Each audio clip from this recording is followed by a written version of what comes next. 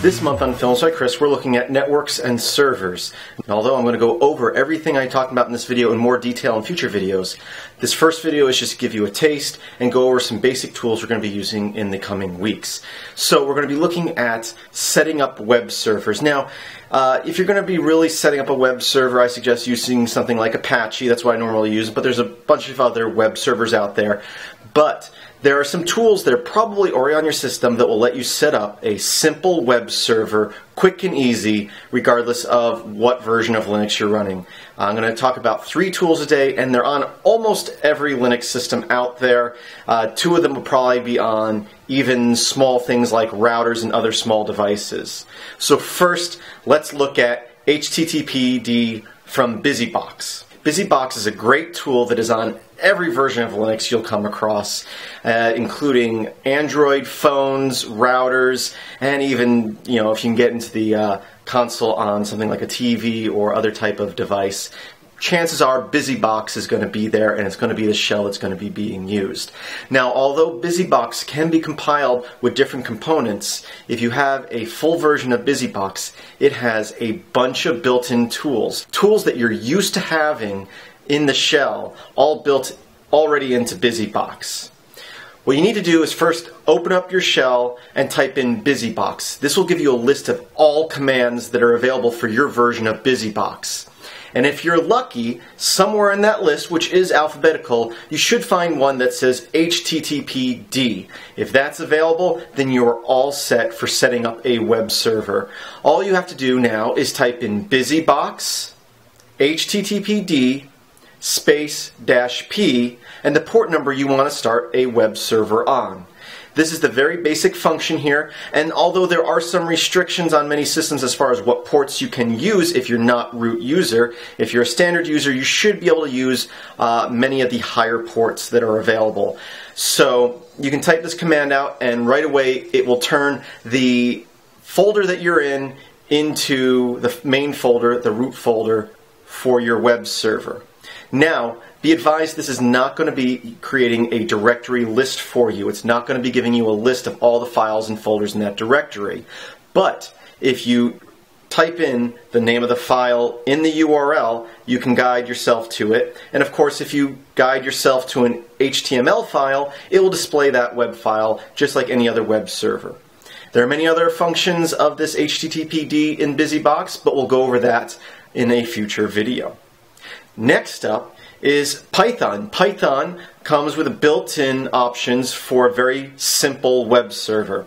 The command is, as you can see at the bottom of the screen here, for basic functionality.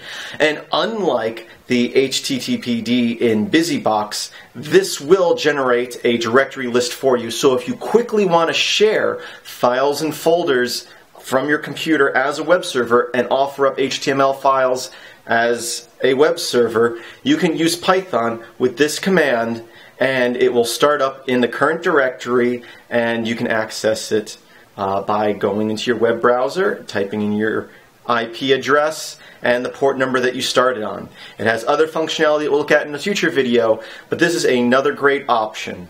And although lighter systems such as routers and phones may not have Python built in by default, pretty much every laptop and desktop Linux system will most likely have Python installed already. Lastly is a tool that is known as the networking Swiss Army knife, Netcat, also known as NC. Now, Netcat is a networking Swiss Army knife of tools for network use and can do crazy things if you know what commands to use. It can also be used as a very, very basic HTML server, web server for loading up files. Now, it's definitely not nearly as powerful as the 2 that I previously talked about, but in a pinch, you can use Netcat to serve up files and HTML files, images, and other stuff to a web browser. It's very, very basic, but can be very useful. And although you may not have a full version of Netcat already installed on your system, chances are, as I said earlier, you have Busybox built in.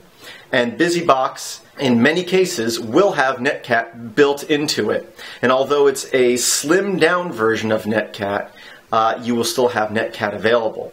So again, on smaller devices, that have Busybox installed as their main shell, as routers or phones and other devices, Netcat is available. And to serve up a simple HTML file, you can serve it up using this command here.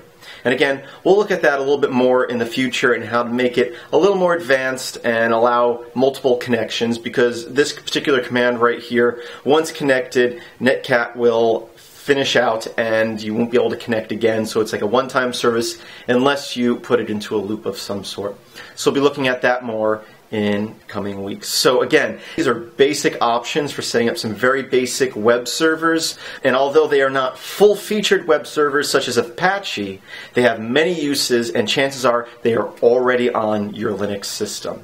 So I thank you for watching. I hope you subscribe so you don't miss the future videos, and as always, I hope that you have a great day, and I hope that you visit filmsbychris.com. That's Chris with a K. There should be a link in the description, and as always, have a great day.